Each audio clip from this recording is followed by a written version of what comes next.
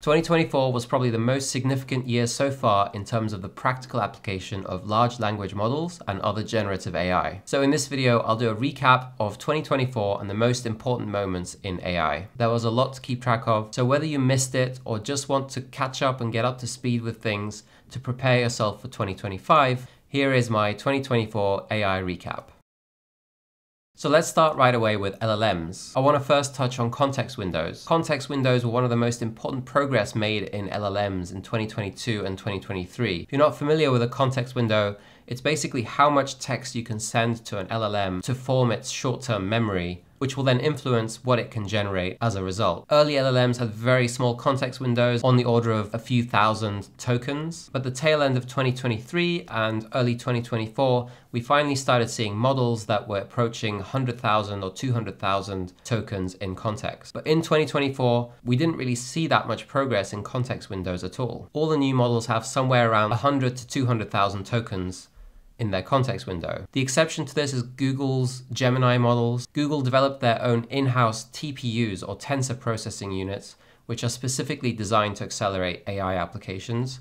And that's why they can offer 1 to 2 million tokens of context. But in general, the context window has sort of stayed static all year for most models, and the progress that we've made has been in the abilities and in the reasoning capabilities of these models. As a result, benchmarks have become pretty important in judging every new model that comes out.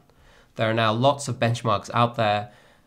Seems like every day there is a new benchmark created. So in the description of this video, I will link to something that will help you get up to speed with what benchmarks are out there for LLMs and for different applications. Obviously, benchmarks don't tell the full story. And it doesn't mean that just because a model does really well in a benchmark, that it will be really good at real-world examples. So in terms of models then, let's first look at the closed source models. Leading the pack are OpenAI's o1 and GPT-4o, Anthropic's Claude 3.5 Sonnet, which has especially been good at coding tasks, Google's Gemini models with 1.5 and 2.0 just coming out towards the tail end of this year. xAI's Grok has also been developing quite steadily and recently reached 2.0 state and is starting to compete with other closed source models as well. You may have seen also that OpenAI recently announced a brand new model called O3. Not sure why O1 jumped to O3 and skipped over O2, but hey, OpenAI has never been that great at naming their models. Just look at how the GPT series has progressed. But as of recording this video, O3 is not available publicly, so it's kind of too early to tell what kind of progress O3 will have made over O1's results. Okay, so let's move on to open source models. These have really been catching up with the closed source counterparts lately. We had Llama 3.1 released by Meta, particularly the 405 billion parameter model, which in benchmarks at least is showing to be quite promising compared to the closed source leaders of the pack. There's also the Qwen models from Alibaba, and also recently DeepSeek, which has dropped a new model in December 2024 called DeepSeek v3, and once again achieving results that are pretty much on par with GPT-4o and above, I would say, especially in coding tasks. It's almost matching Claude 3.5 as well. So this is pretty exciting that we have open source models that are basically almost as good as the proprietary versions. In terms of running these at home, it's not super practical. You can do it if you have a top tier NVIDIA GPU or a MacBook M3 Max or higher, but the generation speed, the tokens per second is pretty low. You can use something like XOAI to chain a bunch of MacBooks or Mac Minis together to run them faster as well. So there's some cool stuff happening in homebrewing these models and running them locally. But for the most part, you'll want to use open source models through an API like Grok. And I'm not talking about xAI's Grok with a K, I'm talking about Grok with a Q. Grok are quite unique in that they've developed their own custom hardware, custom ASICs, which are application-specific integrated circuits, specifically designed for running LLMs at speed. And therefore, they've generally been much faster than competitors in running these open source models in terms of generation speed. From LLMs, let's now move on to audio generation. If we look at music, for example, Suno and Udio are probably still the leaders of the pack, and they've got really good lately with the ability to upload lyrics, customize a genre, or describe the type of music or the instruments present in what you're trying to generate. And the results You can still tell that they are AI generated, I would say, but they've got good enough, I think, to have applications in real world use cases. Some examples might be YouTube videos, independent films, or background music. Even indie games, for example, might be a good use case for this kind of thing. And then moving on from music to voice, OpenAI and Google both released some pretty exciting real-time voice APIs recently. And that finally enables things like phone calls, where you can call an AI and speak to them and maybe order something from a restaurant, or vice versa. You could have your own AI agent call a restaurant to make a booking for you. And this was actually what OpenAI demoed when announcing this feature. How much would 400 chocolate-covered strawberries cost? 400? Are you sure you want 400? And Google, I think, really stepped up their game this year and showed some really incredible stuff with real-time voice and multimodal AI. So you can use your phone's camera, for example, to point it at things and ask the AI to describe it to you or explain something or ask questions about it. And a recent video also showcased how this could be integrated into glasses, for example. So when you're on the go, you could be asking for directions and you can be having conversations with the AI itself. Apart from OpenAI and Google, I would say the main player here is still 11 Labs, and they have some pretty impressive stuff going on as well. The main one being text-to-speech and voice cloning, especially. So this space is pretty hot right now, so I can't wait to see what happens with these models baked more into apps and operating systems in the next year. Moving on quickly to image generation, I think 2024 again was one of the calmer years for image generation, and most companies have shifted their focus from pure image generation to video generation, which sort of became possible about a year ago. An honorable mention though is the Flux models, which I think have repeatedly shown to generate much better quality, more realistic looking humans than competing models so far. Another one that's interesting here is Grok by xAI. They recently released Grok 2, which can generate images, and many say it's on par with Flux. For a moment, I think it was in partnership with Flux itself, so it was using Flux's model, but since then they have developed their own image generation models as well. Otherwise, we have Midjourney as one of the main contenders here, and they finally moved away from using Discord as the main way to generate images. You can now log into their web app or download their app and generate images that way.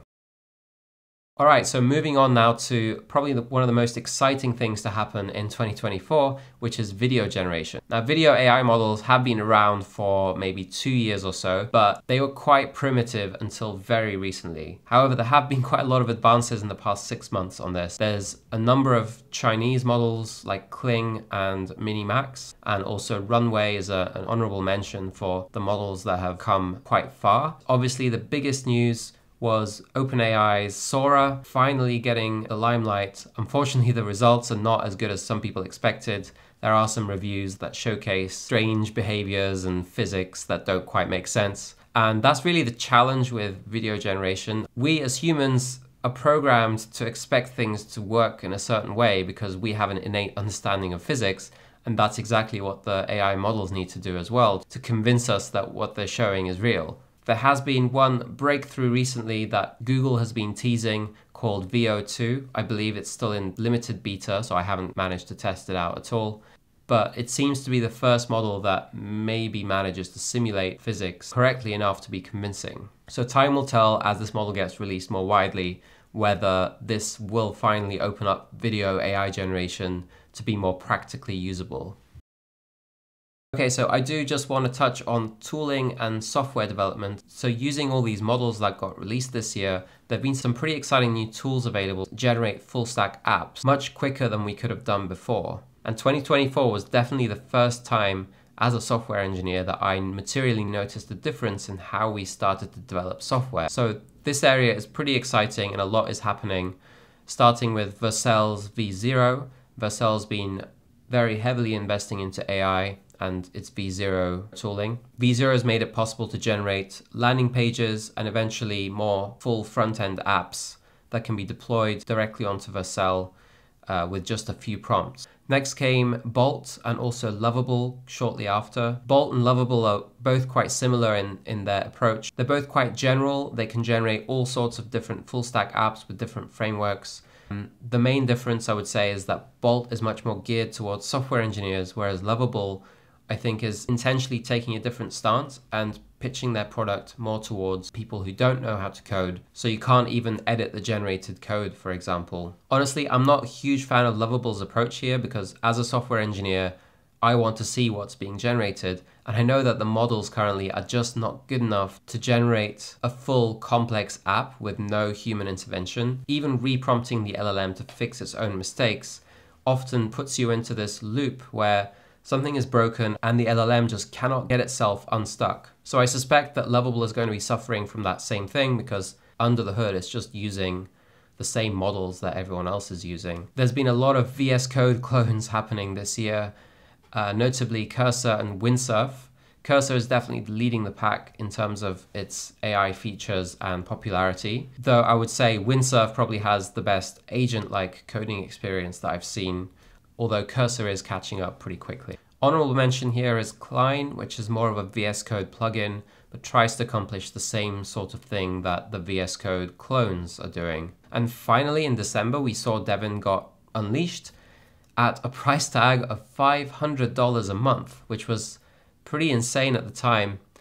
No one really saw this coming, I think, but in essence, it does make sense. They're trying to replace a junior software developer, so the price is competing with maybe hiring someone rather than a tool that you're already paying for. But that obviously comes down to how well it works. And from the reviews I've seen, it's probably not going to justify its price tag, especially compared to some of the other tools we just talked about, which do most of what Devin can do, but at $20 a month. And once again, all of these models are still prone to getting stuck or generating code that doesn't quite work and then just not being able to make progress from there. From what I've seen, Devin also suffers from this. So maybe in 2025, these problems will be fixed with the newer models like OpenAI's O3. And if that is the case, then I can totally see Devin being a huge value add to a lot of companies. But until that's the case, I just don't see anyone paying $500 a month for software that doesn't quite work. So I just want to end this with a cool open source project I saw recently called either Shortist or Shortest, I'm not sure how to pronounce it, but it's essentially an AI-driven way to write end-to-end front-end tests. If you've ever written an end-to-end test using Playwright before, it's using the same technology under the hood, just making it a lot easier to construct the test because you can just instruct it in plain English what to be looking for. And Shortest was released by Antiwork, an open source recently, so I'm excited to give that a try in early 2025 as well. And that's it, that's 2024 wrapped in terms of AI. Certainly the landscape is changing extremely quickly and it's quite difficult to keep up sometimes. If you found this video useful and it helped you get up to speed with all of this stuff, then please don't forget to give me a thumbs up and also subscribe to my channel for more videos like this in the future. Thank you so much for watching. I hope you had a great new year and I will see you in the next video.